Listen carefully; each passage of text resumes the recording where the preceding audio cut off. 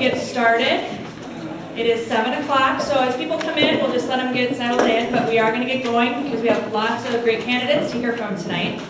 I want to welcome everyone. My name is Sheila Varner, and I'm a member of the Meet the Candidates Committee here in Montrose. And before we begin, if I could just ask everyone to turn their cell phones to silent or vibrate, turn them off, so it doesn't interrupt any of the candidates while they're answering their questions.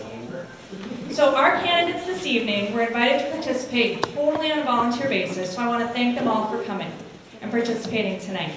We did have one candidate, Jill, who had a family emergency. She apologizes, she wasn't able to come at the very last minute. But we're going to go ahead with what we've got. Now, we believe that the Meet the Candidates event is an effective way to engage our community and demonstrate the value of our city council roles. This event allows concerned voters an opportunity to meet and become better informed about the candidates we have for our city council and for our mayor position.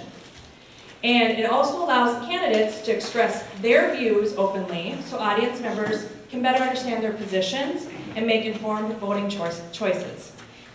The format for this evening is going to be led by a moderator, myself, and it'll also have a timer, which will be Lori, and each candidate will be given a 2-minute time to respond to questions that they were given ahead of time before the event. So we're going to start out with introductions of the candidates. They'll each be able to give an opening statement, 2 minutes. And we'll be going through the predetermined questions. Each candidate has received a card that they drew at random, and so we will be drawing at random the order that they will answer the questions. Then we are going to be answering 3 random audience questions from the fishbowl. If you've got a question that you want to hear answered, go ahead and fill it out, drop it into the bowl. We're going to draw for 3 random ones at the end of the event. We're going to have closing statements, and then there's going to be an open meet and greet with the audience. So before we begin, just to let you know that candidates were given 4 questions ahead of time to prepare a response for. They're going to be able to have 2 minutes to respond, and then 1 minute for any questions that myself as a moderator might need to clarify. Turn my page. And at the beginning of the event, the audience members are going to be able to submit written questions. We're going to draw for 3, like I said before. And then at the conclusion of the event, each applicant will have 2 minutes to have your closing comments. So we're going to get started tonight. All right, so I will draw randomly for our stack of cards.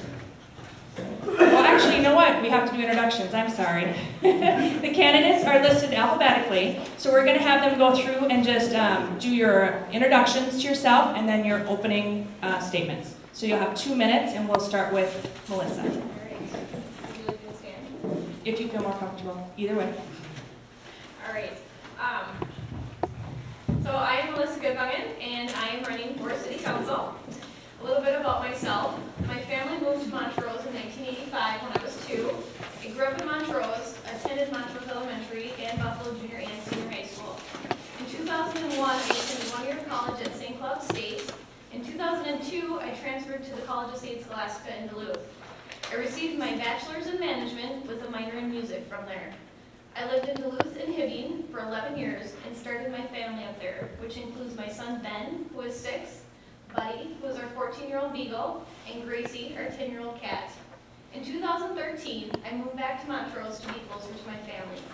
I've been employed with Craft Pattern and Mold in Montrose since moving back a 1.5 years ago. My education and career has revolved around accounting, human resources, marketing, economics, and organizational behavior and development. I am a licensed foster care provider through Wright County and PATH Inc., and provide animal foster care through the Beagle Freedom Project. I am the head of the Beyond the Yellow Ribbon Montrose Committee, and I am on the District Community Teaching and Learning Council for District 877. I am also a former Miss Montrose from 2000-2001.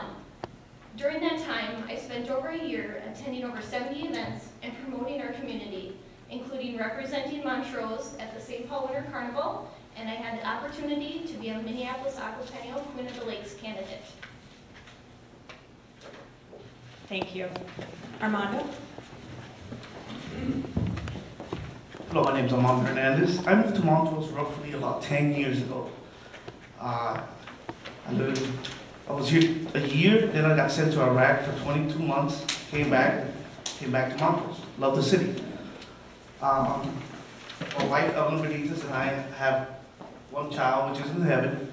And the reason why I think that I know I want to run for the city is, the city did a lot for us when we had that tragedy in our life. And I was thinking a way to repay back what the city has done for us. So at first I joined the celebration committee. That was a way to start giving back. And then I started getting more involved with the city. And as it turns out, then I decided to run for city council. I have 17 years in the military. I've been through a lot of schoolings as far as leadership, management, and training, which I believe is a great asset that I bring to our city. I believe I'm a candidate that will represent the residents' vision of our city, and that's an asset that I want to keep. I have 2 associate's degrees. One is in computer networking, and the other one is in computer forensics. I'm always bettering myself as far as education, so I can better myself and people that I am around. I see a lot of great potential in Montrose. We need leaders that can help us get to that point. We need leaders that can help us see a new horizon in our city. That's what we got to do here. And that's one of the main reasons that I've decided to run for city council. Thank you. Thank you. And Kirby? My name is Kirby Moyna. I'm currently 22 years old. Just had my birthday. It's on. Just making sure. I just had recently had my birthday. My son and I have a 4-year-old son who I have full custody of. Currently, I'm the only parent in his life, and we have a lot of surrounding area family support from a very large group of family, and very grateful for that. I've lived in Montrose since I was 3 years old, so 19 years. I attended some private school in Delano, St. Pete's, Montrose Elementary, Buffalo Middle School, and I graduated from Howard Lake in 2011. After I graduated, I went to Central Lakes Community College in Brainerd, and I was there for a year, and then I went to Crown College in St. Bonifacius, where I have studied criminal justice and political science. And since leaving school, I currently work at a residential treatment center for juveniles who have been removed from their home for various reasons, probation violations, and so on. So I work with a very adverse group of clients. I've served as a student liaison to the Montrose City Council and served in the Student Senate for Central Lakes.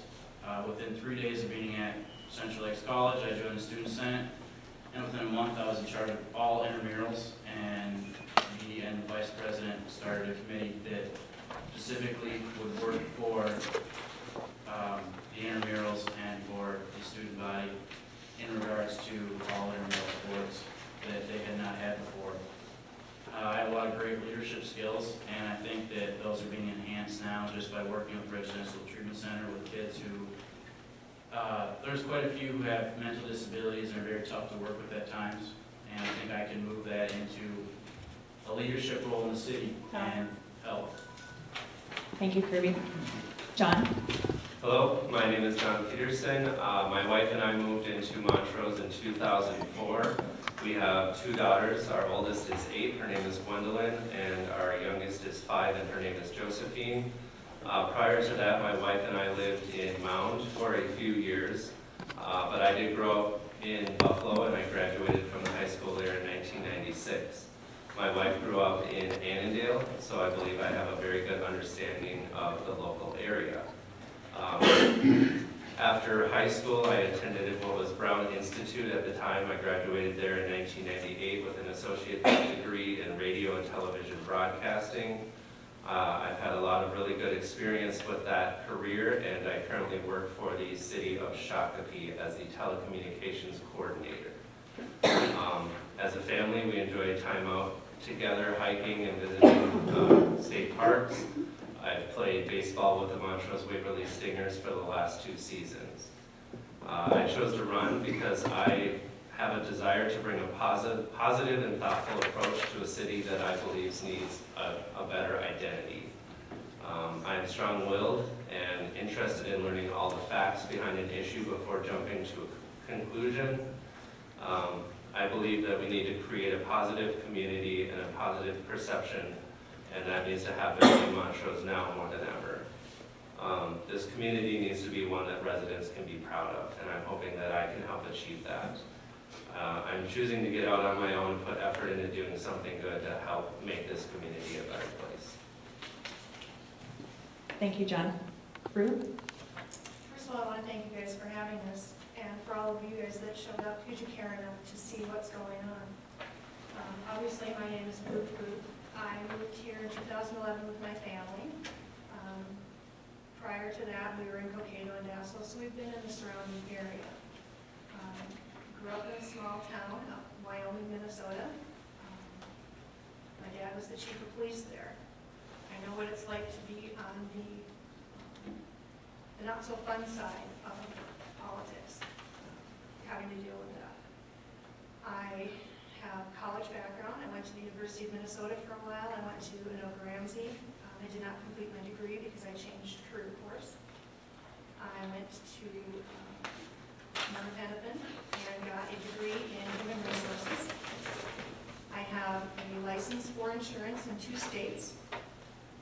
My background is pretty diverse. I have managerial background in training. I managed for Famous Footwear, their largest store in the state. I have been in bookkeeping, human resources, accounting, and that's currently what I do now for a large company in Delano.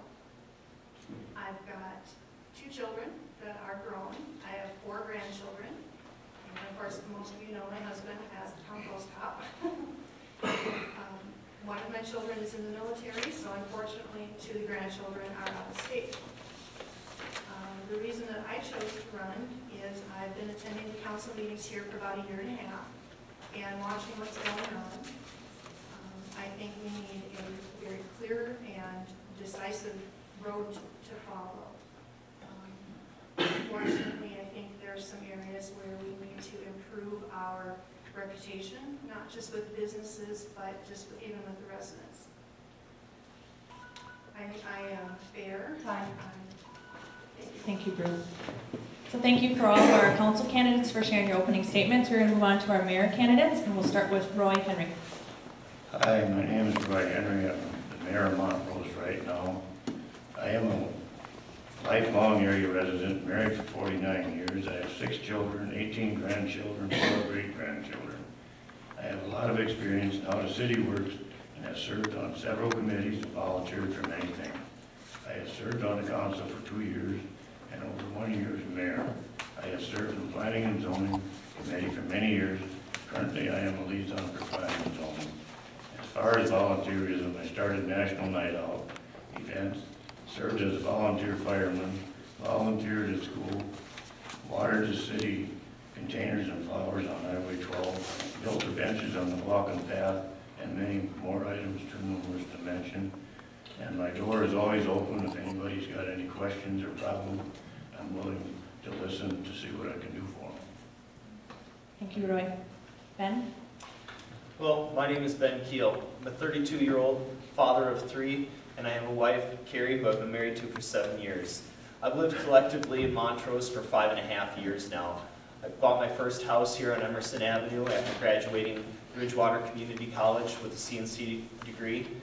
And after that, I lived here for about 2.5 to 3 years. I followed my wife down to Iowa, where I went to work at a CNC production shop and became a lead CNC machinist after about 2 years of being there. And with doing that, I've been able to work with a large variety of people and gain my people skills. But when it came time that my former employer, Craft Pattern, asked for me to return, I was excited to return back to the area, and even better, back to Montrose. Because I was excited because Tony was in the process of buying the old stock lumber building, so I knew that I was going to be able to return back to a community that I loved and I missed. And I am happy to be back here, and I'm happy to have spent the last 16 months representing you, the citizens of Montrose, on our city council. I'm also active in the Beyond the Yellow Ribbon organization, with the Montrose Day Celebration Committee. I'm also a member of the Central Minnesota Manufacturers Association and the Tree Walk for Charity that's here in Montrose. Thank you. Thank you, Ben. Michelle? My name is Michelle, and I live in Montrose for the past 42 years. I'm a lifelong resident here. I've been with my husband for 26 years. I have 4 children, 1 grandson. I am currently on the council. I've been on the council for 2 years. Done many volunteering here within the town. Montrose Days, Park and Rec, Girl Scouts.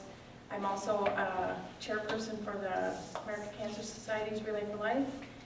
I work at Trails of Warren with Alzheimer's and dementia patients. I spend most of my time just volunteering here within Montrose because this is my hometown and this is where I raised my kids. So I feel it's my duty to give back to the community, and that is why I am now running for mayor, and I look forward to your support. Thank you, Michelle. Greg? Hi, I'm Greg Humans. I've been in Montrose since 1995. I moved here when I retired from service. I have lived in Garfield down here since then. I've raised 2 boys here that I got when they were about 3, so they were mostly housebroke when I got them. They grew up and did well in Montrose, and that was a good thing for me. That was one of the things that I was looking for, was a place where I could come to and raise a family. And that's one of the reasons I'm interested in running for mayor, because I believe we need to continue that for people here. As far as my work history, in service, I was administrative and I was a counterintelligence agent. I have worked all over the world. I've worked and run 2 different field offices, one in Nuremberg and one in Wagon in Korea. I've also worked with the Defense Security Office in Korea and run operations throughout the eastern area. I have an associate's degree that I received from Central Texas College while I was assigned in Seoul, Korea. And I studied with University of Maryland, Drake University, and several other universities throughout, and have lots of other classes that didn't culminate yet to a BA.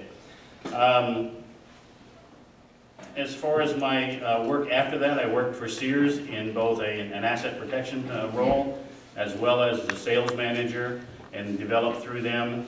Then when they restructured, I went and managed a store in Litchfield. And then I went to work for a company called Horizon Healthcare in the healthcare industry, working with our soldiers and veterans, selling them warming products for healthcare. And have been doing that for some time. As far as my community service, I've been a longtime member of the Boy Scouts, served as a Cub Master, a Scout Master, currently as committee chair after Charlie passed away. I've also served on the district staff and at the council staff as well in several positions with the Scouts. Overall, thank you. Thank you, Greg. All right, now we are going to move on to the questions that were given to the candidates ahead of time. And so they each have gotten a card, and we're going to just draw from random here. And so the first person that's going to answer the question is number 4. And the first question is, tell us about yourself, specifically why is it a good idea for us to vote for you for city council or mayor? What useful experience, knowledge, or perspective will you bring? Who is number 4? John. I have 10 years experience working in local government on the administrative team in Shakopee. Through my job, I have worked with city council, various commissions, state and national groups to best serve residents in that area. My goal in running for city council is to create a family-friendly community here in Montrose. I believe our city needs a measured approach to leadership rather than a reactionary response. I aim to establish a sense of purpose and positivity in city government to achieve greater goals, to provide a vision for the future, and to provide better communication with residents. I have consistently presented this message throughout my campaign because I believe that it's the best way that I can serve this community. Thank you, John. All right, the next one is number 10. Armando, tell us about yourself, specifically why is it a good idea for us to vote for you for city council? What useful experience, knowledge, or perspective will you bring? Okay, I'm gonna start off by saying, with all the 17 years of training that I've had in this service, I've been through a lot of schooling, from management to leadership to training. And I think that's a great asset that I bring to our city. Our city is one of the best cities around here. That's one of the reasons I decided to move to the city. And like I said, the city's done a lot for me, and I have to give back to the city. We have a lot of new developments coming into our cities. We also got to look at the old towns that are in our city, the old sections in our city, and bring them up to scale to compete with the new sections that are coming up. We also got to look into having businesses open in Montrose. We got to have help with our taxes, help create jobs. We got to look further into the future to make Montrose a place that people want to come visit, and not just visit, live. So that's why I believe of all the training that I have throughout my whole career. I worked in the city government when I lived in Florida. I got a lot of political people in Congress that are my family members.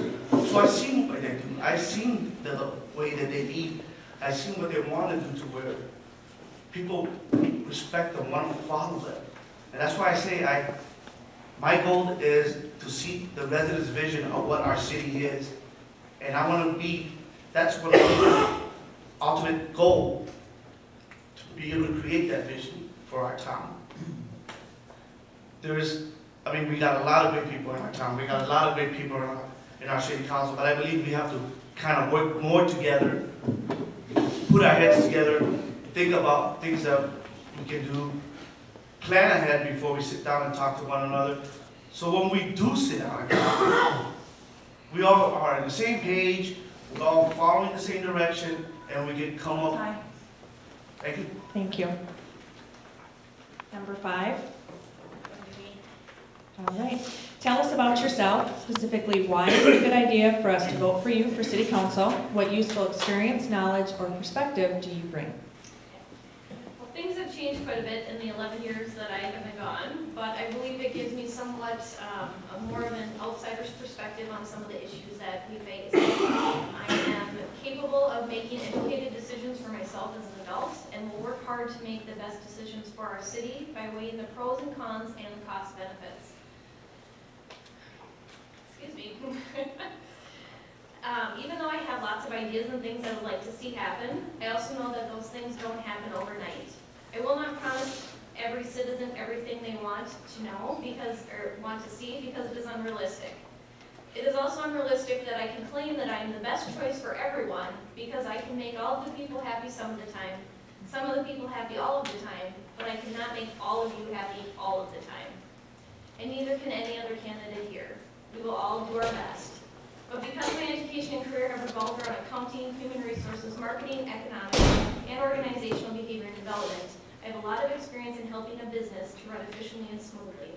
I have consulted for many businesses on how to reduce overhead and operating costs, and have restructured businesses to become more profitable.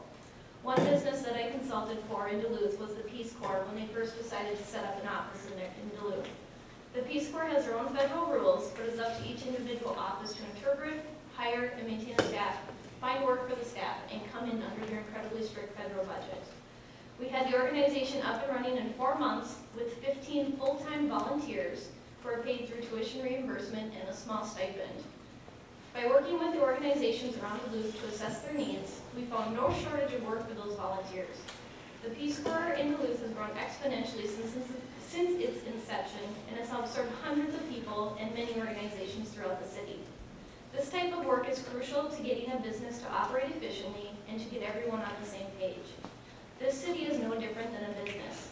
They have people to answer to, a budget, and a service to provide. Time. Laura. Thank you, Melissa. All right, number 6. Who's number 6? Rue. Tell us about yourself, specifically why is it a good idea for us to vote for you for City Council? What useful experience, knowledge, or perspective do you bring? I think voting me to City Council has been a great cohesive unit.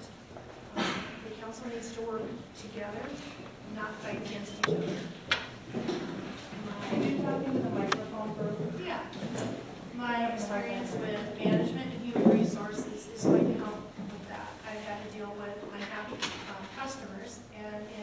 unfortunately in this business or in the dealing with city council, you're going to have people that are unhappy. You have to listen and you have to try to respond the best that you can within your guidelines or with the area that you can.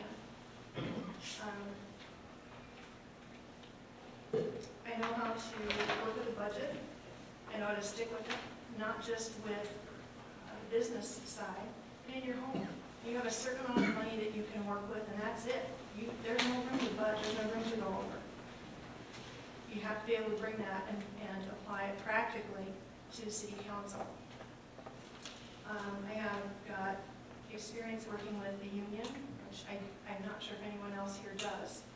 I worked with Twin City Bakery Union, going through potential strikes, going through contract negotiations, which could be useful with some of the city employees, as well as contracts that we have with other entities such as the Sheriff's Department, etc. Everybody knows we need to bring business in. It's a matter of how we do it. It can't be business as usual. There has to be new ideas. There has to be things that are outside the box, things that haven't been tried before. Maybe they won't work, but if you don't try them, you're not going to know. Like Melissa, you're not going to make everybody happy all the time. And one thing I won't do is I won't lie to you. I might tell you something that you won't want to hear. I might tell you I can't talk to you about it because it's confidential, but I will tell you. All right, the next one, number 9. All right, Ben, tell us about yourself. Why is it a good idea for us to vote for you for City Council Mayor? What useful experience, knowledge, or perspective do you bring? I believe it's a good idea to allow me to continue to represent you, the residents of Montrose, as your mayor. As for the past 4 years at Craft Pattern, I have worked as an estimator and our main purchasing agent. The useful knowledge that I bring is in networking with other people and my personal experiences working with contractors and a large variety of clientele. On a daily basis, I'm communicating with the customers, updating them on what the projects are. I'm also discussing with my subcontractors daily to evaluate the status of the projects that they're working on and the delivery dates that they're going to be returning product back to me. This is important to do when running a city, to have an open line of communication. I'm personally responsible for over $500,000 worth of raw product that is purchased for our day-to-day operations. So investigating products and finding a good deal is part of my daily job. So this has helped me strengthen my communication and people skills. While during doing the research, I often find out that the cheapest product is most often not the best product. With the research, I try to involve the people that are going to be impacted the most by the product that we are looking at to help make their job easier and more efficient. If the product that they suggest, I ask them for products that they may suggest to help do the business, and I look into them and do the research, because I feel if it is a suggestion from them, it comes from personal experience or their own research. And this, they are more willing to put an effort into making the product work. Shortly after I joined the City Council, I went to neighboring communities and saw how they ran their meetings. Wow, I was surprised. My eyes were really open at the proper manners that they used when conducting business. And since April, Thank you, Ben. All right, next card drawn is number 2. Me? All right, Greg, tell us about yourself, specifically why is it a good idea for us to vote for you for City Council Mayor? What useful experience, knowledge, or perspective do you bring? Initially, when I put in my name in the hat for running, I wanted to run for council. And then I attended a city council meeting, which kind of opened my eyes to the fact that we really don't have a council that's cohesive, and that council does not work well with the administration to produce a cohesive government that responds well to you, the citizens, and protects your interests. And so I changed from council to mayor because that's where I felt I could do the most good. I've got a lot of leadership experience where I've worked with lots of people in the past who weren't necessarily the best of friends, but we managed to bring those people together cohesively and they work collectively so that we can establish a vision, establish goals and benchmarks so that it'll move us along the process to get to where we need to be. And here in Montrose, that means that we need to become a better city government for you, the citizens.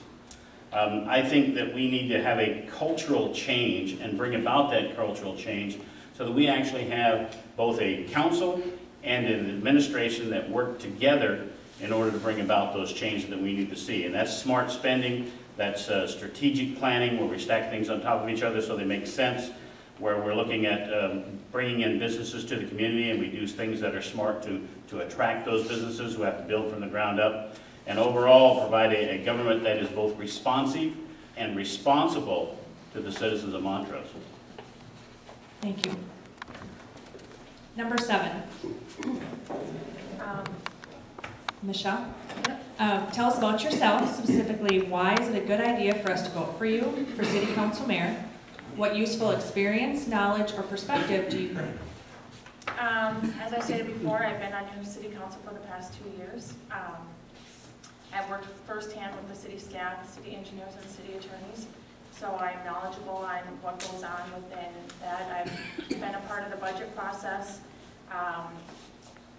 I like to make sure that things are done in a timely manner, so if you have questions or concerns, you know, that the responses that you deserve should be within, you know, the manners that you guys need to get everything taken care of. I want to bring our city closer together, bring more of a community here. It seems to me like, you know, like we are divided, and in order to make a successful town is to bring everybody together, to work as a group, not just with one organization, but all of us to. I make sure that everybody is fiscally responsible. If you come to council meetings, I'm always questioning where money is spent, what we're doing with things.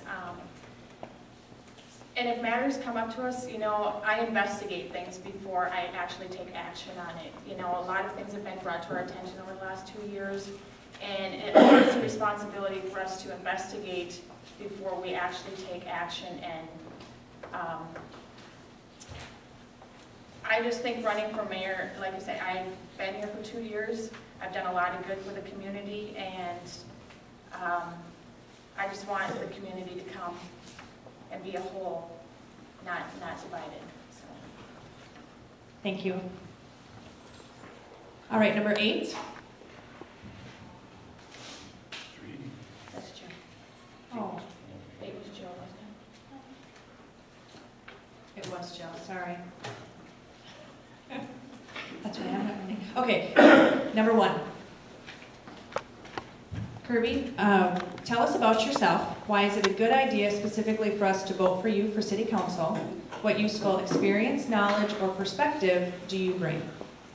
Well, as I said before, I was on the student senate when I was at Central Lakes College, and that really helped get me started in trying to do a political of sorts. I've also always enjoyed politics. I've been that weird kid who likes to sit at home and watch the political campaign ads on TV for hours on end and never complained about it. Everybody else always complains that after 6 months of everybody just hates them. I always watch them. Every hour of them, never turned the channel once. In the last few years, I brought softball tournament back to Montrose days, and it hadn't been around for numerous years. I remember watching that when I was a kid, and all the local kids around loved watching it. Whether it's a tournament or Thursday nights or Tuesday nights, Monday nights, whatever, I was always up there, other kids were always up there, and now that's back, and we've had a real good following the last couple of years, and I hope to keep that going. In the fall of 2012, my dad and I had this idea to take a group of about 20 people from the Montrose, Waverly area and start a baseball team. And we were told from the beginning it was never going to happen, whether it was you didn't have a field, you have no following, there's too many baseball teams around. Well, we got accepted in the North Star League, and in the spring of 2013, we had our first official season. It's been a rough start, but we keep getting new people every single year, and I think the reason why we do that is because we have a good leadership between not just myself and my dad, and we get people back every year, and we get new people every year. I think that I can help by taking unbiased opinion to a lot of situations. I don't like taking sides, and I like to hear both sides of everything.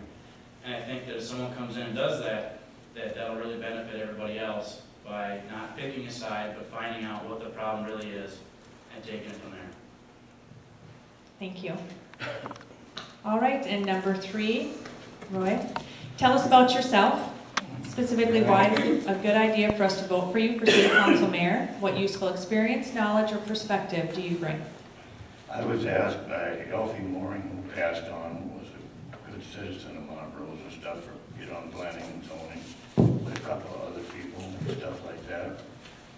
And I worked with my dad many years in putting city sewer and water in. We done part of Rockford, we done part of Waverly with city sewer and water, and working with people and septic systems and everything like that. And I got knowledge of sewer systems and stuff like that to help people and see if they got problems, to help them solve their problems. And if you can't find out what it is, work with them and find out what it is and be fair with the people of what's going on. And I appreciate it. All right, thank you, Roy.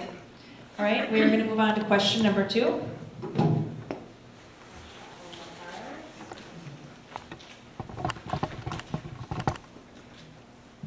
And question number 2 is, how do you view the relationship between the City Council and the administration staff?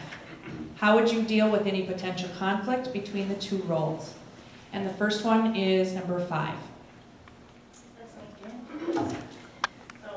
Currently, I view the relationship between the City Council and the administration as very tense, distrustful, and strained. But I know that it could be worse. The stress of that is something that I don't know how the City Council and the staff can work together in that kind of environment. But I think the best way to deal with conflict between the 2 parties is to do it openly, unless it involves an issue that legally cannot be dealt with the public. I think an outside party, such as the city attorney, for example, due to his knowledge and expertise with the laws, should moderate, whether it is in private or in public, to keep things civil and legal. I also think both parties need to set aside their past feelings toward each other and move forward to deal with issues like adults. The conflict within the City Council is also an issue that affects the relationship between the 2 parties. One thing that I initiated was to help the communication between the City Council and the citizens by providing a quick summary of the meeting so that the citizens wouldn't have to sit through a long City Council meeting or the video, but still have a good idea of what was going on in their community and prompt them to hopefully give some input and become a little more involved. After approval from the City Council, I provided the first set of unofficial meeting minutes, and they approved that, and in turn, they posted it on their website and Facebook page. But after only a few hours, it was taken down due to a complaint by a City Council member that had previously approved of doing this. It is these kinds of actions that prompt conflict among City Council members, city staff, and citizens. If you had an opportunity to gain easier access to public information, why wouldn't you be in support of that? Making accusations or spreading rumors because one person doesn't like another only hurts the city more and creates more distrust among the community. A lot of these issues also come down to ethics. If you can't get along with someone and uphold a strong ethical and moral compass, you have no business working for the city or running for an elected position. Thank you. All right, number 7. How do you view the relationship between the City Council and the administration staff? How would you deal with any potential conflict between the 2 roles? I see it as we don't just have our administration staff, we also have our public works staff, so we have 2 groups that we need to work with. And since I was elected to become a council member, I think that actually the communication has become stronger between the 2 groups. We now have personnel meetings every 2 weeks where all of our minutes are taken and given to the full council. And it's not just the mayor and city administration working together, it's all of council and city administration, along with the public works working together. I was also part of getting Public Works to actually sit down with their council members, which they've never done that before, to openly talk about their perspective as to what goes on within the city. And I think that's a good thing, to open the communication up with not just the people that work in the office, but the people that actually are out in town doing everything that needs to be done for us. If there's any conflicts, I feel that we all do need to work together as adults and deal with the conflicts that come. You know, we can't all agree on everything. We just have to work through it and do the best that we can for what the city needs. We all have the same purpose here, and that's just to make Montrose a better place to be. So any conflicts that come, I feel that we need to just sit down, talk with, you know, whatever it is and deal with it and just do what is best for Montrose. Thank you. All right, number 2. How do you view the relationship between the city council and the administration staff? How would you deal with any potential conflict between the two roles? Well, first of all, the council provides the guidance, the direction, and the oversight as a whole for the city administration. And the council also should be a conduit for the citizens so that you guys have a place to go when you have issues that haven't been resolved by the administration. The administration is expected to run the city efficiently, and that includes all the things that the city is supposed to do for us, the taxpayers. That includes the administration, the finances, the police, the fire department, public works, streets, snow removal, and water, sewer, refuse. All those things add a value to us, the taxpayer. On the Personnel Committee, I think the council members, and I want to be on the Personnel Committee if I'm elected here, will be to provide that oversight through proper evaluation and management of the staff in a standard management process where you do personnel management. And that involves doing evaluations that are fact-based, that are based on their performance. You look at doing performance plans for improvement if there are issues that need to be resolved. And you also look at merit-based pay that is based upon their performance as well as a market evaluation of similar jobs in that situation. I think we're well out of whack with that right now. I hope that you'll look at people and vote for people who will act upon their principles and not just willy-nilly. And the other thing is for conflict resolution. Conflict resolution requires you to be able to put your emotion aside. And you have to be able to listen. And then you work through those processes and come to a common ground where it's a shared vision of where we need to do and what we need to do to go through that. It doesn't mean that you're going to like each other at the end of it. But the problem is that you have to get past those roadblocks and be able to move forward with it. And part of that has to do with listening to people and working through those problems. The next one, number 4. By the end of the time, I'll know what everybody's number is, I'm sure. How do you view the relationship between the city council and the administration staff? How would you deal with any potential conflict between the two roles? I would agree that the perception of the relationship currently appears to be strained at best. I've heard some people say that it's been combative and confrontational. Working in a local government, I have a very straightforward understanding of what the relationship should be. City council members are elected and chosen by the citizens to represent the citizens. City council is responsible for setting the priorities, and staff should have the know-how to make those priorities a reality. When council establishes a goal to make a policy, it is the role of the city administrator to see those things are carried out by staff. City council has no role in city personnel issues. They hire and fire only the city administrator and the city attorney. The city administrator holds staff accountable, and in turn, the city council holds the administrator accountable for the staff's performance. I believe that working together openly and thoughtfully can only be a benefit to everyone involved. Thank you. And number 6. How do you view the relationship between city council and the administration staff? How would you deal with any potential conflict between the two roles? Yeah, well, that would be me. The relationship between council and the city admin staff is a really important dynamic. The two sides definitely have to work together as one cohesive unit and not fight each other. I think the elephant in the room here that everyone wants to have addressed is that there were some recent issues where there was investigations done. Right or wrong, you can't just run willy-nilly. You can't just go, I don't like this person, I want them fired. There's protocol to follow. At the end of that protocol, if it warrants disciplinary action such as termination, then that's what happens. The administration needs to remember that the council directs them. The admin does not direct the council. The council's responsible to you, the taxpayers, for every dollar, for every action. So I just think that we need to work with that a little bit more. We need to regain the trust. We need to clean house, maybe. That may be the answer. But I'd like to work on it. All right, thank you. Number 1, how do you view the relationship between the city council and the administration staff? How would you deal with any potential conflict between the two roles? After talking to a few people, knocking on doors and such, the general opinion is that there is some tension between the administration and the city council. The thing that I would do would come in with an unbiased opinion and take the situation as a whole and try to break it down to have everybody work together as best as possible. We're there to better the city as a council and administration.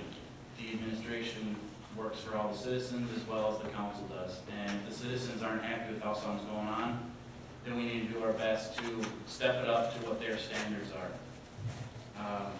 I think a lot of that has to do with accountability. And part of that is that we, as a council, need to hold the administration accountable for their actions. If they're doing something wrong, they need to step it up to what we think their performance standards need to be. If we're not doing something right as a council member or something illegal like that, then it'd be nice to have some direction from either fellow council members that you're doing something wrong so that you don't step out of bounds, or from even administration who've been there for a long time to say, all right, this isn't okay to do, we need to do this in a different direction. And I think that I can do that and come in and resolve a situation if there's tension between two council members or administration and council, and come in and say, all right, this is your side, this is your side, now where can we meet in the middle and better our relationship together. Thank you. Number 3, how do you view the relationship between the city council and the administration staff? How would you deal with any potential conflict between the two roles? Well, the relationship between the city council and administration staff is something that I don't feel should be discussed. Most personal issues are considered private, not public. To talk about specified things that have happened, good or bad, would be a possible violation of privacy. Also, I don't see how these candidates running for the first time could answer the question, since they haven't had relationships with the staff.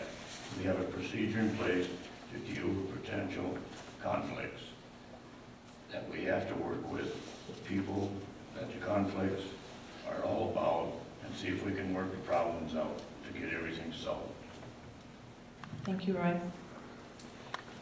Number 9, how do you view the relationship between the city council and the administration staff? How would you deal with any potential conflict between the two roles? I can't speak for the rest of the city council, but I have a great relationship with the city staff. I feel that it's very good to have a good relationship with the staff and the employees. When I do ask the city staff or employees questions, they may not get back to me right then and there, but they do get back to me in a timely fashion. And if there is a conflict that would need to be reviewed, we need to see what type of severity level is this, and then discuss between the two parties to see what we can do to remedy the situation. With my personal experience that I have, I'm able to step back and take a look at the situation and make a judgment or an opinion without my emotions taking effect. I believe that there will always be conflict when running a business, but it's how you deal with these conflicts that make you and the business grow stronger. I have received many compliments for my ability to work with many different people and with different personalities and different cultural backgrounds. With doing this, both my current job and my past job as being a lead operator. And a point to ponder here You need to think of the city council as an admiral, giving direction of the boat where you're going. But it's the city staff's responsibility to get you between those ways, between A and B.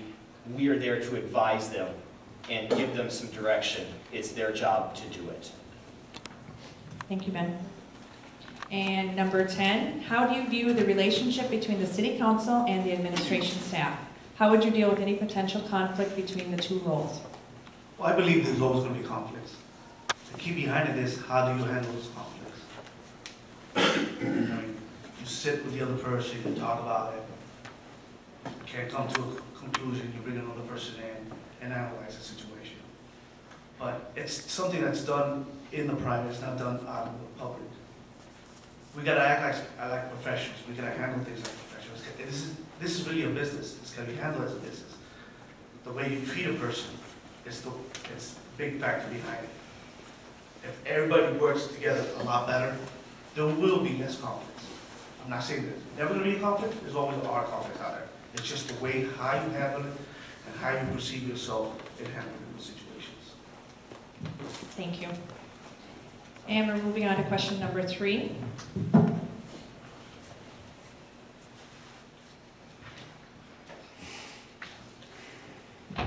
All right, the third question. What do you see as the City of Montrose's major challenges and assets? The first person to answer is number 4. As I've gone around the various neighborhoods so far, and I haven't had a chance to get out to everyone's, and I aim to do more of that this weekend, but as I've knocked on doors, I've realized something that I really hadn't noticed. And it seems to me that Montrose really needs to create an identity that residents can be proud of and rally behind. There seems to be such a strong passion out there for the city to have locations with programs that our children can participate in without having to go out to another town. The formation of a soccer club or a town baseball team can drive a community to be close and cohesive. Those ideas can bring revenue and pride into our town, something it seems like we're desperately lacking. Just those couple ideas alone also give children a place to go. It creates programs within our community. It gives residents something that they can grow along with. It's time to stop being looked at as Buffalo's second fiddle. Beyond that, Montrose needs to focus on economic development. It needs to bring in community and family attractions and new businesses. I'm willing to work with staff, other commissions, outside groups to achieve these goals, and I want to represent the residents' voice and the overall community interest. Montrose has its biggest strength, I believe, in its general city location, right at the crossroad of County Road 25 and State Highway 12. There's no reason that Montrose should be worse off than Cokato, which seems to have a much stronger sense of community and definitely has more developed with the amenities and programs that it's offering its residents. Thank you. And number 3, what do you see as the City of Montrose's major challenges and assets? Well, the city of Montrose has major challenges of keeping tax costs down, but still trying to provide all the services people want. Roads and infrastructure are two of the most expensive challenges. The major assets are in people and small town living, along with a good school system for kids and parks and walking trails, and keep our streets up and maintained so we ain't got so many problems with them. That's why the city purchased this new truck now, which is a lot nicer and will cut back on our overtime with our employees and do a better job on the streets. Thank you. And number 6, what do you see as the City of Montrose's major challenges and assets? Well, I think the challenges and the issues are already pretty well known. We already know there's a demand for services, for greater public transportation access, for the business space, resolution with police coverage, speeding. I mean, people know what the issues are. The solutions to them are not necessarily so easy. If they were easy, they'd already be fixed. It's going to take some out-of-the-box thinking, and we need to put together maybe a think tank to come up with some different ideas. Maybe the city needs a land bank. Maybe we need to find some money to help the businesses that are here already expand or refresh. It's just going to take a lot of people working together to come up with some solutions. Our biggest assets are the citizens. Our residents here are great. People want to volunteer, they just need to know where to go to do it. I don't think we have a very clear-cut place for them to go and look and say, hey, this is what I can do. Our other great asset is being so close to the cities. We're very close commute to the Twin Cities for people that work there, but our housing is still affordable. So you can kind of have the best of both worlds. We have a great, great space here. It just needs to be promoted more. Thank you. And number 1, what do you see as the City of Montrose's major challenges and assets? I think one of the best assets that Montrose has, from talking to people, is the volunteer base. We have a good volunteer base, and everybody's always willing to help people out. The other side of that is that it seems to be the same people every time, and it would be nice to get more people involved with helping the community and expanding that volunteer base. Just kind of looking things up online and everything, our average age in Montrose is right around 28 to 30. I think that, as John had said, that we need to expand the city and have it grow into a better identity. And I think if we get these younger families to help with the volunteer base, that they can help grow Montrose into something that everybody else would like to be at, somewhere everybody else would like to live. Everybody kind of has the same opinion, as that we need more businesses, and it would be nice to have more businesses here. Whether it be, just a small little convenience store or something to help get some groceries and whatever you need, hardware. We have a good location, as John had said, that right on Highway 12 and 25. It seems that some of the other local towns have more amenities than we do, even though we're one of the bigger ones around. We're almost the same size as Delano. We're bigger than Cokato, Howard Lake. I think we're even bigger than Watertown. And they have more amenities than we do, and it doesn't make sense as to why. And one thing that I would do, and I hope my fellow council members or people running here would do, is to work with planning and zoning and or businesses or even county commissioners to help bring in more businesses here and make Montrose a better place everybody wants to be at. Thank you, Billy. And number 9, what do you see as the City of Montrose's major challenges and assets? The city has many challenges that it faces. As all communities face challenges, it's how they deal with them that set them apart. One of the main challenges that I feel that Montrose has is too many people talk before finding out the facts, or only tell part of the story that makes them sound good. I've experienced this as a result of the negative comments about our city while visiting another community. I use that situation as a stepping stone to change their perspective about our community. We as representatives of Montrose need to be promoting Montrose as a great town to live in and a great location for businesses in everything that we do. I was able to do this as I represented Montrose at the State of the City's address in Delano this past spring. In February, I asked Joanne Faust, the head of our EDA, to bring the idea of giving a discount on building permits to home builders building homes of $225,000 and above. I believe that this could help increase our second-level homes here in Montrose, giving our citizens more options to move up to and expand into versus moving into other communities to find that second-level home. This would greatly help our community out as businesses look to call Montrose home. During this meeting, I was only supported by 2 EDA members, and they are not on our current city council. This was disappointing, as I thought the EDA members were here to try and promote our community and help it grow. Our assets are a great location in the metro. We have a lot of great entry-level homes at price points that are easy to get into and a bunch of different styles. We also have an abundance of parks and trails for our citizens to enjoy, and along with the new regional park that's in its beginning stages. And this is going to be a great addition to the future generations of Montrose. Thank you, Ben. All right, number 10. What do you see as the city of Montrose's major challenges and assets? Well, one of the major challenges I see is that we have businesses that open up in Montrose, and at the same time they close. Why? Why are we not helping these businesses stay open? What are we doing wrong? We gotta bring businesses in, but make them stay, not just open for a couple of years and then they're gone. And I've been seeing that a lot here in Montrose. So we gotta do something, we're doing something wrong that's making these businesses leave our town. So we gotta figure out what we have to do to make those businesses stay and bring new businesses into town.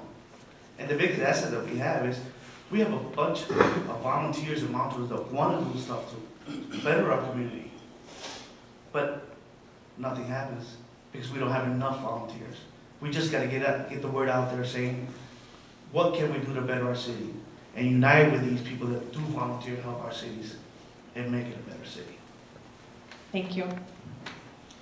And number 5, what do you see as the city of Montrose's major challenges and assets? Two of the challenges that I think we face are adding and retaining business, of course, and cohesiveness as a community. I have been emailing with Joanne, who is the head of the ADA, to find a suitable space so that we can retain a business here in Montrose that is hopefully only temporarily moved out of town. Andrea Reese, who owns Andrea Reese Photography, has been running her business out of her home in Montrose, but has recently moved to Delano and does not have the space in her home to do that anymore. She wants to keep her business in Montrose because it is a central location for her clients, but needs help finding a suitable space. So I have been communicating with her and Joanne to find some available spaces that will suit her needs so that she can continue to relocate her business back to Montrose. Attracting a new business or trying to retain one is not a task that is done overnight. I know citizens get frustrated with the lack of business, but it is definitely not for a lack of trying. The other side to this that I feel many citizens don't quite understand is the economic feasibility of bringing a business in. Any business exists to make money. With such a limited population, it can be hard to attract a business on a grander scale, unless a private citizen decides to open it themselves or the community comes together to form a co-op. I'm not saying that it is not possible to bring any type of business in, but we have to look at the economics in our area and work around them to try and find a better solution. The more people that continue to move into our community, the better chances for businesses to move in as well. Becoming cohesive as a community can also help further our chances of growing stronger. One of our assets is our citizens, and our volunteers, and our parks, and all of the wonderful organizations we have. I know schedules are crazy, and each family has their own challenges to deal with, but taking even a few moments to put in your 2 cents, volunteer a couple of hours doing a cleanup, being a part of an organization, or being neighborly are simple steps that can make us grow stronger. Providing a sense of responsibility to our community will attract others. Thank you, Melissa. And number 2, what do you see as the city of Montrose's major challenges and assets? The 2 major things that I've found when talking with people door to door, one has been the fact that we don't have any enough businesses here in Montrose.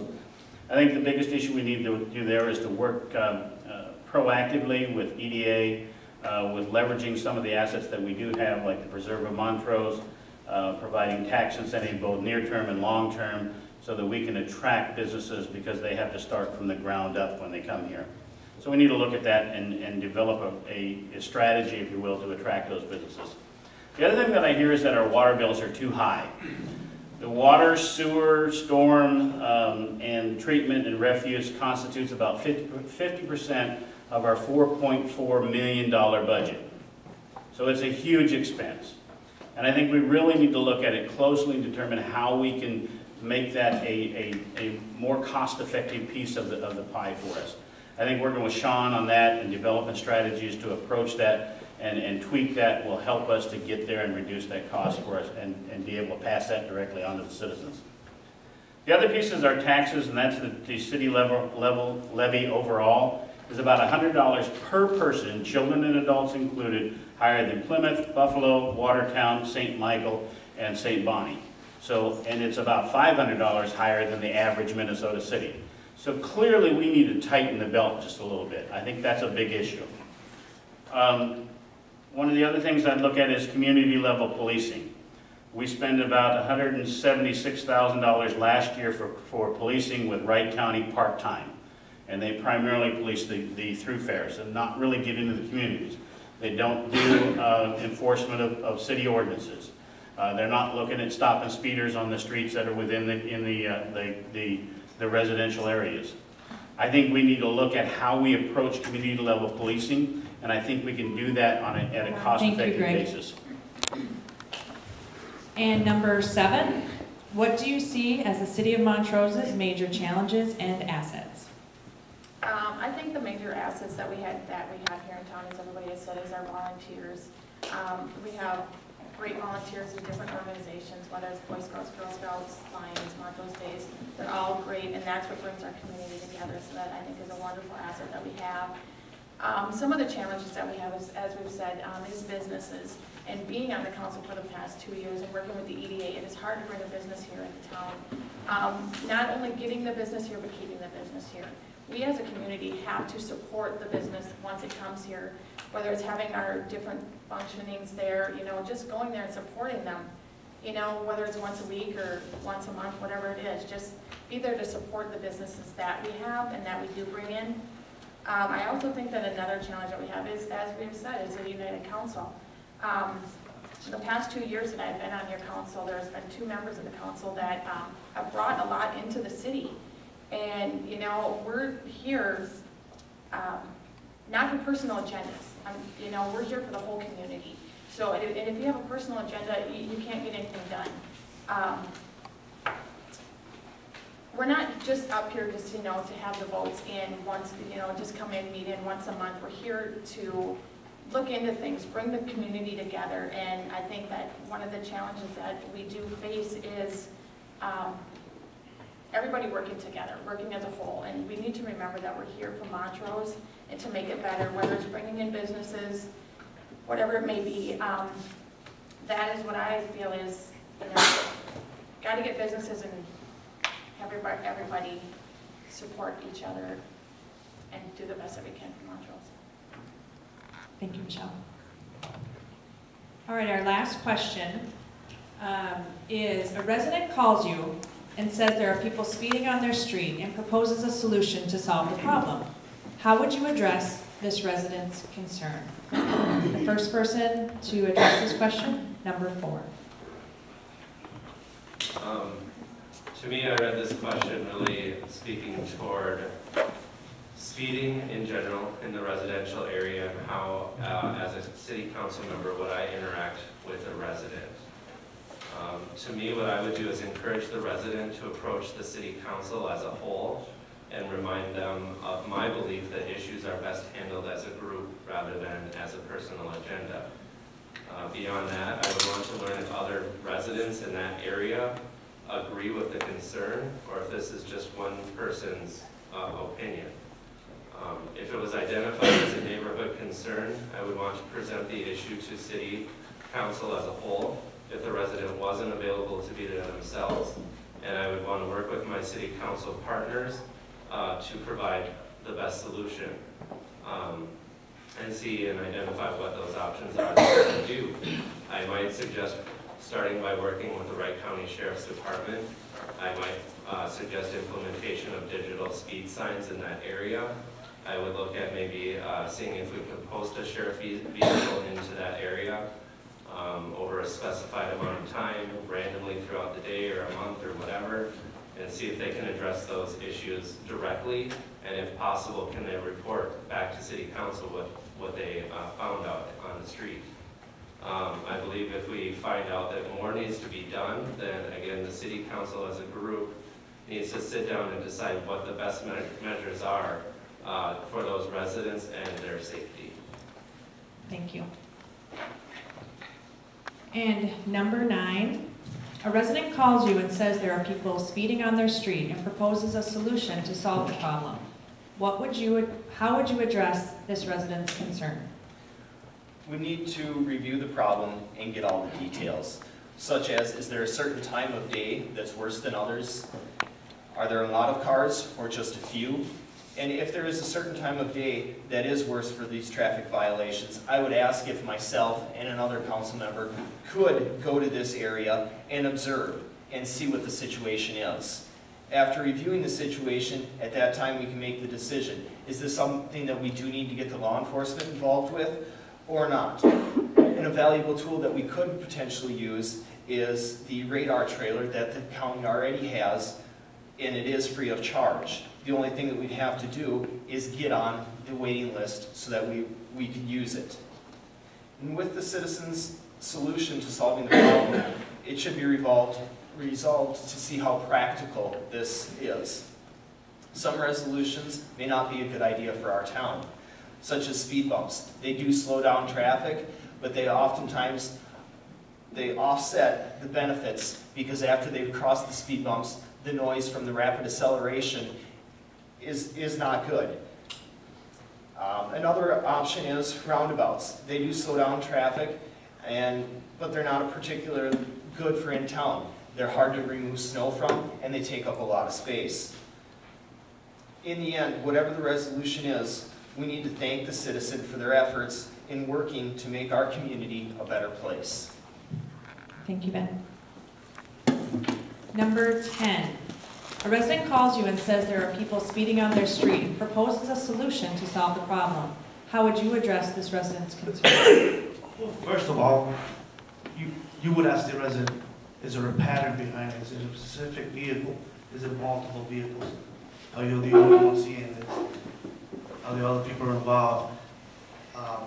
Then after you got all your information, then you would sit down with your city council members and decide what steps we can take to find out what is going on. Do we have to get the local sheriff involved? Do we have to use speed signs? What is it that we have to do to make sure we provide the safety that we need for our residents?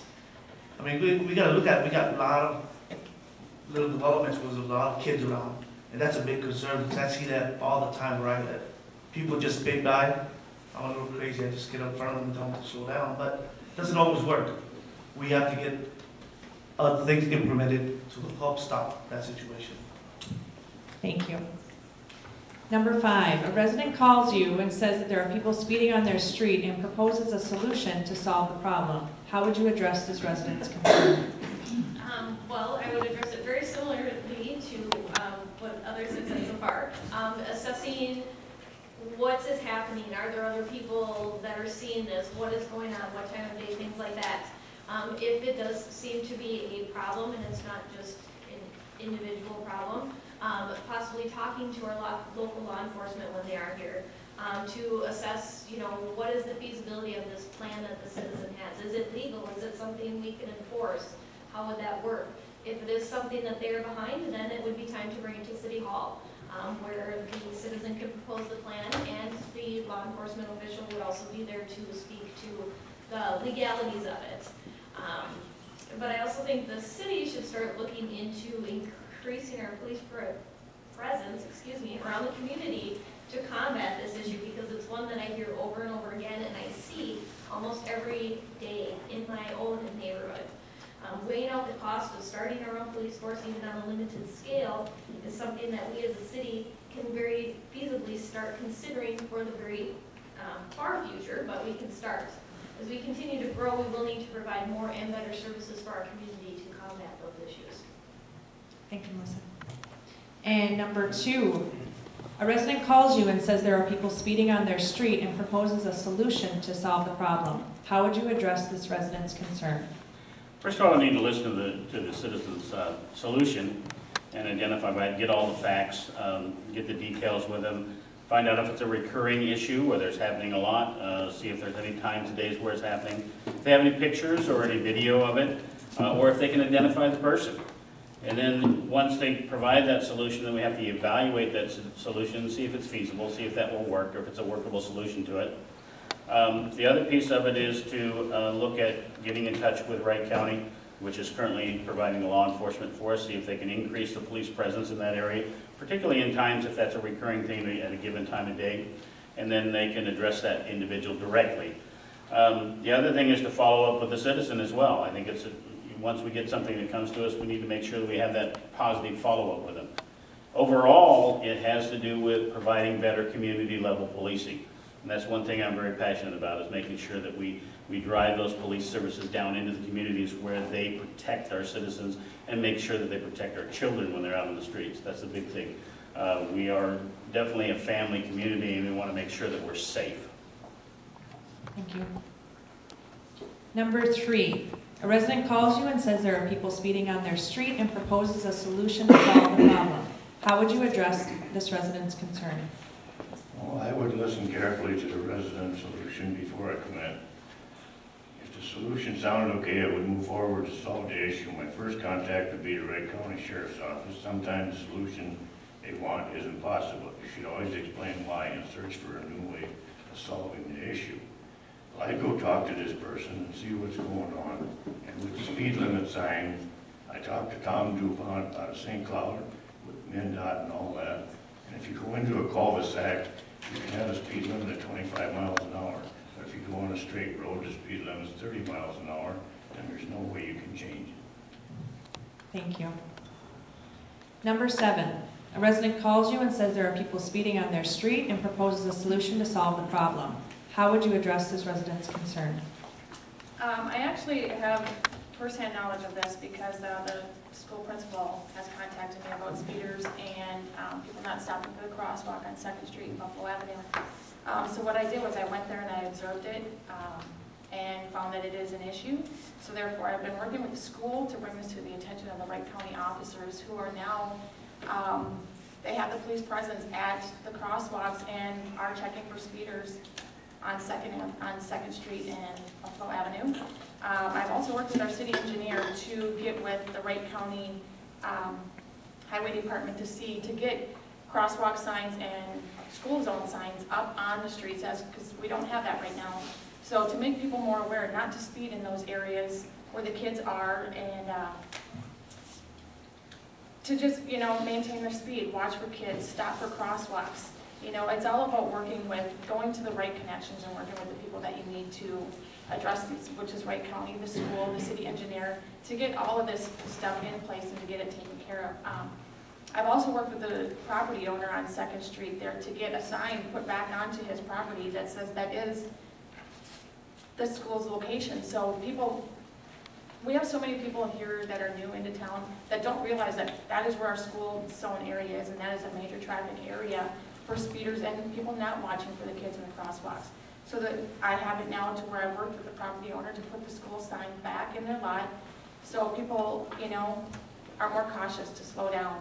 And you just got to work the proper channels, and that is, working with the schools and making sure Wright County is there now in the mornings, watching the patrols, and in the afternoons when the kids are doing their crosswalks before and after school. So. Thank you, Michelle. Number 6, a resident calls you and says there are people speeding on their street and proposes a solution to solve the problem. How would you address this resident's concern? Well, first of all, I'm going to actually take the call and not avoid it or let it go to the answering machine. Because the citizen's upset. They need to vent. You need to listen to them to their entirety, whether it takes 5 minutes or it takes an hour. They need to be heard. While you're talking to them, you need to be taking good notes and asking questions so that you fully understand the full scope of what their complaint is and what their suggestion for a solution is. I think part of the problem actually is Wright County. I don't think they're necessarily part of the solution. That is where an idea of having a local constable, where we have more control of, where they actually answer to the council instead of doing their own thing, would be of great value. Once you have all the information, your current path would be to talk to either council's police liaison or the sheriff's department and see if you can come up with a resolution that the citizens are happy with. Then you do have to follow up with that citizen. Since you're the one that got the call, it's your responsibility to do what you can to fix it and go back to the citizen and respond to them so that they feel like they have been heard and that they've been part of the solution to their issue. Thank you. And number 1, a resident calls you and says there are people speeding on their street and proposes a solution to solve the problem. How would you address this resident's concern? The first thing is I'd ask them where it's at and when it's happening, and kind of observe for myself with other people. And after looking at it and check the lengths of the roads, number of intersections they have, existing traffic control devices, number of crashes that roads had or accidents, and compile it all and bring that to the council, and if it would be something that we need to bring the sheriffs in on. I do like the idea of a speed, trailer, but at the same time I don't. I would rather, and I've had it recommended to me by sheriffs that I work with at my job, that a speed strip is the best idea to take in areas like this, because people look at it and it shows you what your speed is. I'm not going to drive by that going 50 miles an hour and 30 and go, oh, let me see if my speedometer is right. If the speed strip's there, you're going to get a true, accurate reading, and it'll just compile all the data. You take it when it's done with, and once you know what the real facts are, if it's a consistent problem at a certain time, ask the Wright County Sheriffs to step up patrols in this area at that certain time so that we don't have an accident with small children or other drivers. All right, thank you. Well, that concludes all of our predetermined questions for the council candidates. And now we actually have a fishbowl of questions that were submitted by the audience members. And so we're going to draw randomly. I'm just going to ask somebody to pick one. This is the wild card. I don't think you can.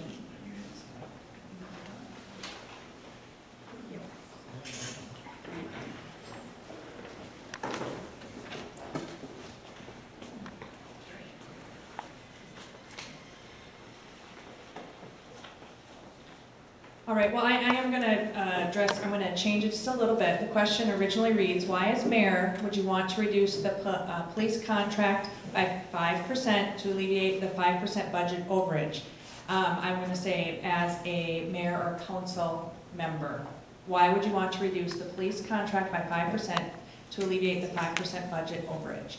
And the first person to address that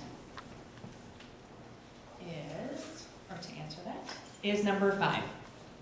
Can you read the question one more time? I can. Okay. Why as mayor or council member would you want to reduce the police contract by 5% to alleviate a 5% budget overage? Well, as a city council member, I would not want to reduce the police budget by 5%. I think that is a very important part of our budget. I would take a look at the budget and see if there is another place where we can shift things around or we could possibly take that 5% from. I can guarantee that there are several cost-cutting measures I'm sure we as a city can take to make up that 5%, because I'm sure that the issue we just discussed, nobody wants to see any reduction in our police force at this time. Thank you. Number 6, why as mayor or council would you want to reduce the police contract by 5% to alleviate the 5% budget overage? Well, as Melissa just said, no one wants to necessarily see the police coverage diminished. However, restructuring that contract, we're currently paying almost double what Waverly or Howard Lake is paying for the same coverage. We need to renegotiate that contract. We're paying way, way too much money for it. That's going to take up that budget shortfall. You're going to save more than 5%. The other option, of course, is to go in with your own department as a constable, not as a full-fledged department. That's going to be a cost-saving measure as well. And as I said, they're going to answer to the citizens and to the council directly. They're going to be here. They're going to be invested. Thank you. Number 4, why as mayor or council would you want to reduce the police contract by 5% to alleviate the 5% budget overage? I think I agree with what some of Melissa's statements were. I would initially evaluate the overall budget to see what other services or programs where they could be a reduction from there. If we had a 5% overage in our overall budget, I feel like public safety is the last place that I want to look to reduce the budget. However, if there is an issue with our police contract, to know that we're paying almost double from some of the other communities, I would certainly look at renegotiating that contract. And in doing that, we're able to save 5% or more within the budget, then I think that's a good place to look and do that. Thank you. Number 7, why as mayor or council would you want to reduce the police contract by 5% to alleviate the 5% budget overage? We do need to look at the coverage that Wright County offers us right now and the times that they're here. They're here more often during the day, which, you know, in the summertime, that's great, but in the wintertime, we need to readjust that because the kids are in school. So our coverages need to be changed, and Wright County needs to realize that we don't always need them between 11 and 2, you know, we need to have them between 6 and midnight or whatever it might be. I don't think right now we are currently paying $15,000 a month for Wright County coverage. And, you know, I don't think they're offering us the best that they can. As Greg had stated earlier, they need to get more into the community. You know, not just circle the town and, you know, check the main aspects of town. They need to get more into the community. So to actually reduce by 5%, I think we just need to look at ways of changing the structure as to what it is right now. Thank you. And number 3, why as mayor or council would you want to reduce the police contract by 5% to alleviate the 5% budget overage? I think we could do better if we had our own police force with a chief of police and another assistant, a deputy. We could go buy a county car when they got the auction going on for the miles that they would put on just in town here. We could save the city a lot of money and a lot of tax money. Thank you. And number 10, why as mayor or council would you want to reduce the police contract by 5% to alleviate the 5% budget overage? Well, first of all, community safety should be our main concern. That shouldn't even be a consideration of cutting out a budget for 5% to reduce our police presence. I believe that other avenues we could take as far as maybe contracts or having our own local police, but that should be the last thing in our minds as far as when it comes to safety. We hear the concerns that we have with the crosswalks at school. We hear the concerns that citizens have in their little towns, little communities.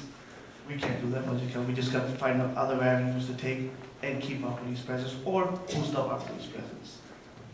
Thank you.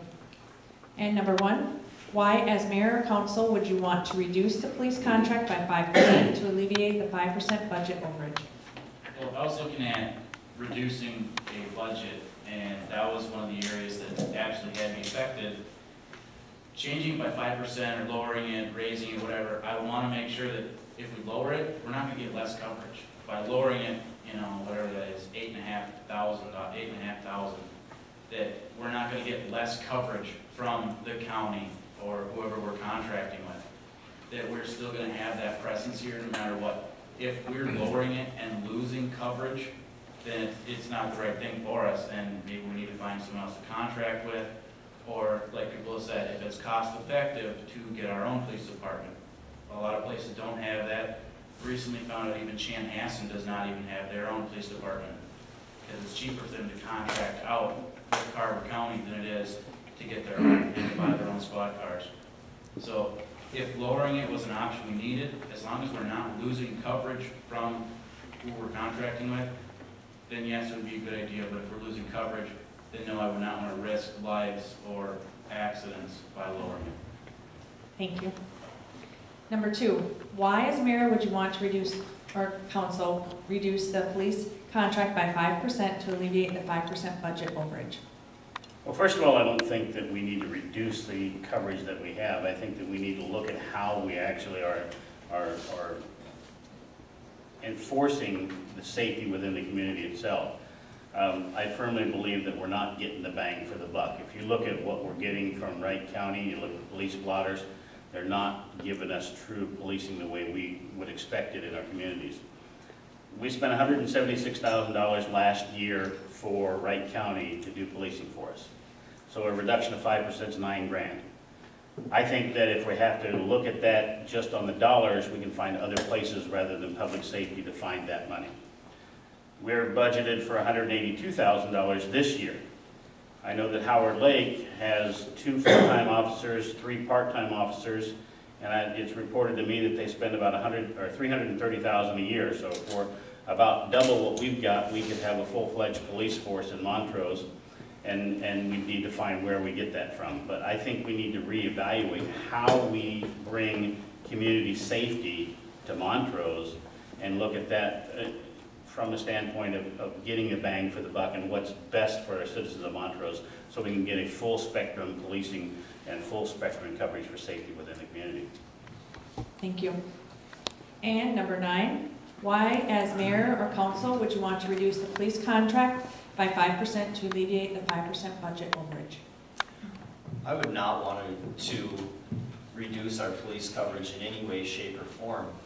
I know that as I sit in my house or sit out in my front yard with playing with my daughters, I watch the sheriffs drive by my house often, and I'm almost at the end of my community, so I know there is not a through street. So I see police presence. I see it at work. Watch them take their breaks around our community, in our community. So I think we do have police presence. Could we change when they're here, alter some of that stuff? Yes, I do think we can. But I know that us starting up our own police force right here, right now, is not feasibly possible with what we have. It takes a great deal of money. You need to buy a car, you need to equip a car, you need to buy stuff for your police officers, you need to equip them. And there's so many dollars that are in the background that we don't see and know about every day, that starting up our own police force would be very detrimental to do 100% at once. If we slowly set money aside to start putting it away for a later date, we could do that. But just to start up right here, right now, I don't think that's a good idea. We would raise our taxes, and we'd have. I don't think it would be in our best interests. Thank you. All right, the next question. Anybody want it?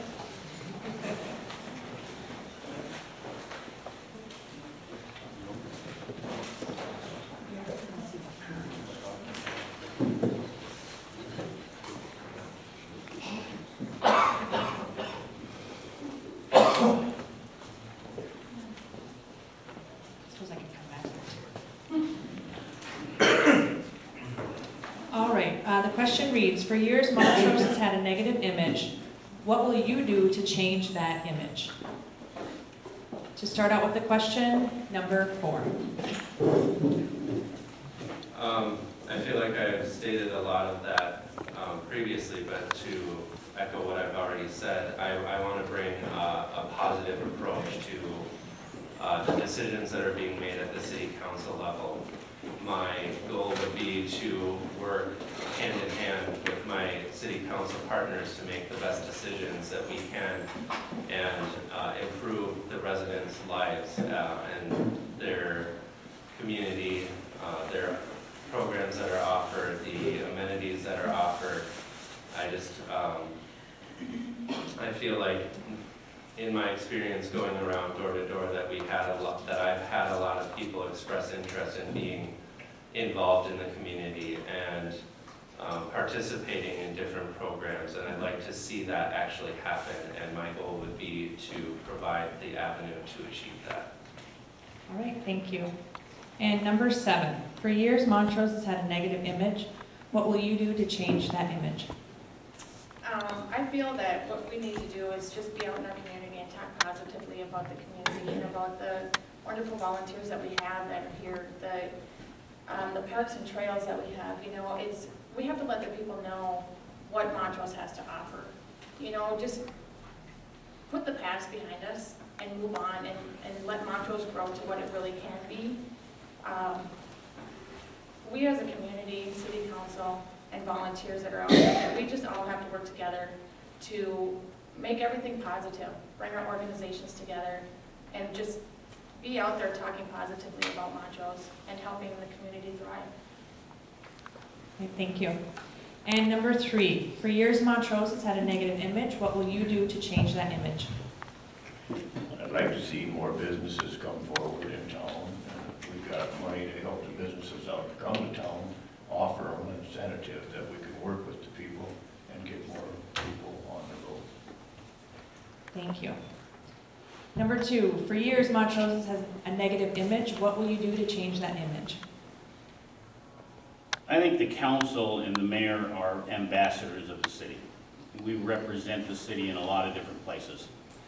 I think that we need to be careful about how we present things and that we show the shiny side of Montrose. And Montrose does shine. I mean, we really have a lot of positive things. But sometimes we end up dwelling on the negative and forget about the positive. And that's one of the things we have to check. And how we talk about our community has to do a lot with how others perceive what our community is. And particularly when our council and our elected representatives speak negatively about issues, then, I mean, airing dirty laundry in public is never a good thing. I think that we need to make sure that we speak about the good things, and if there are issues that we need to address, then we address those issues and we work at them, and people will see that we're actually taking an effort to improve those things and making Montrose a better place. And I believe Montrose has a lot of good things to offer it. It has, since I've lived here. It let me grow 2 great kids here, and I think that there's still more to come. So I think we need to promote that. Thank you. And number 9, for years Montrose has had a negative image. What will you do to change that image? I'll do what I've been continuing to do as being appointed on the city council. Like I said earlier, going over to Delano and given that opportunity to give the State of the City address and be a positive role model and be professional and positive in what we do, it's great and very, very good for our community. Everywhere we go, we need to be promoting our community, promoting our business parks, promoting Shingle Bees, in everything that we do. And like it's been said before, patronizing our local establishments, once a week, once a month. Doing what we can to not only grow what we have here, but promote our city, show people that we do shine. We can shine, and we've been here for a long time, and we're not going to go away. Thank you. Number 10, for years Montrose has had a negative image. What will you do to change that image? Well, first of all, we gotta let people know that we are heading in the right direction. We are trying to do things to improve our town. We just gotta let them know about it and actually show them, not just let them know about it. And act as professionals within our city hall and our council members, and that will bring a big positive impact to our city. Thank you. Number 1, for years Montrose has had a negative image. What will you do to change that image? Well, I think bringing in some positive leadership and somebody who can fulfill a good leadership role, step up and say, all right, I want to lead this city in a positive way and not talk behind people's back or discuss city business outside of city hall or outside of meetings and not get into arguments in the middle of public meetings. It'd be nice if somebody stepped in as a leader and said, all right, this is how we're going to do things. We're going to be professionals. We may not be friends, but we're going to get along for the sake of the city. And I think if we change just how everybody in town views us, I think other cities will follow in line. Thank you.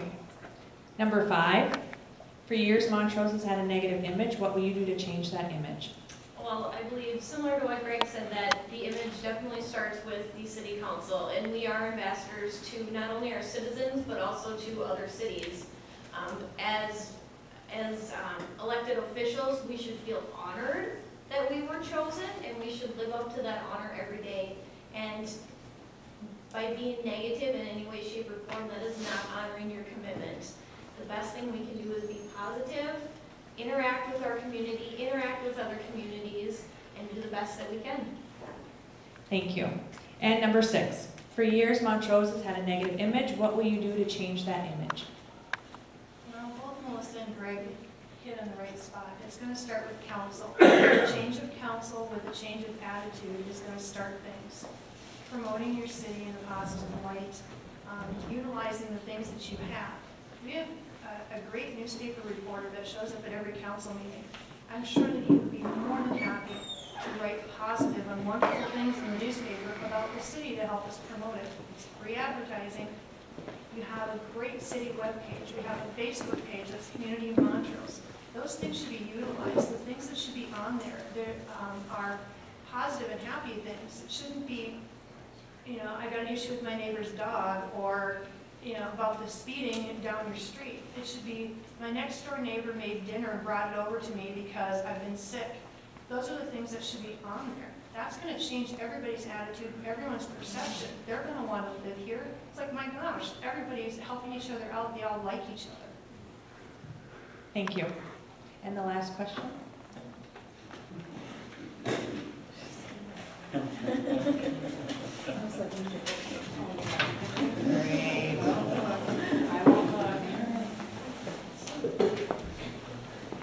All right, the question is, why do you want to be elected and what changes do you have in mind for Montrose? And for the sake of time, we will set the time limit at 1 minute max per response. So the first one, number 3, why do you want to be elected and what changes do you have in mind for Montrose? Well, I'd like to see Montrose back on the move, and with our maintenance department, keep them up and going, and get their shed heated down there so we can defrost the trucks when the winter and the snow blows, so our trucks ain't all rusting apart and falling apart, so we got less maintenance and low cost on our equipment. Thank you. Number 2, why do you want to be elected and what changes do you have in mind for Montrose? Well, I think that we can bring about a positive change, not only in the council, but also in the city staff as well, that will reflect well not only upon us as a city entirely, but also I think it's important that we give back. Montrose has given me a lot since I've been here. It's a place where I raised my family. It's a place that I call home, and I truly think of it as a community. And I think that we can come together better as a community when we work together on both the council and at the city level to bring about those positive things that will bring us to a better place in Montrose. I really believe that we need a new direction in our council, and we need to have greater oversight on our city administration and how those things function together so that they become a cohesive element that works for the better of Montrose and not so much negativity. Thank you. And number 1, why do you want to be elected and what changes do you have in mind for Montrose? Well, as I had stated, I've always really enjoyed politics and like the idea of helping out the community.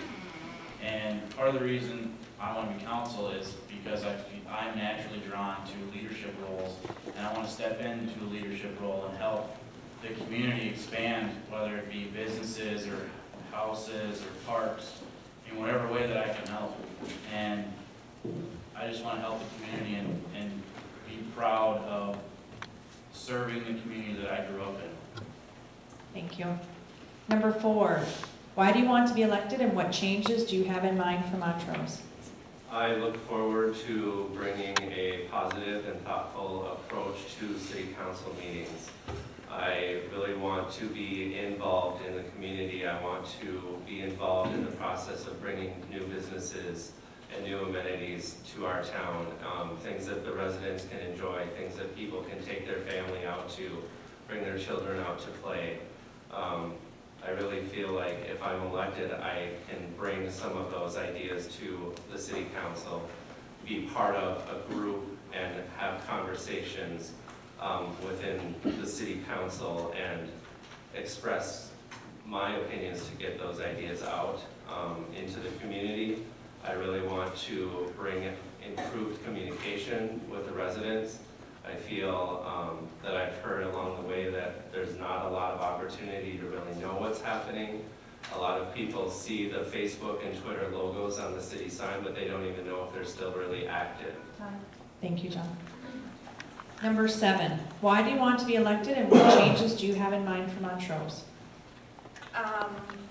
The changes that I have are just to continue to do all the volunteering that I'm doing, to bring the community together, to help everybody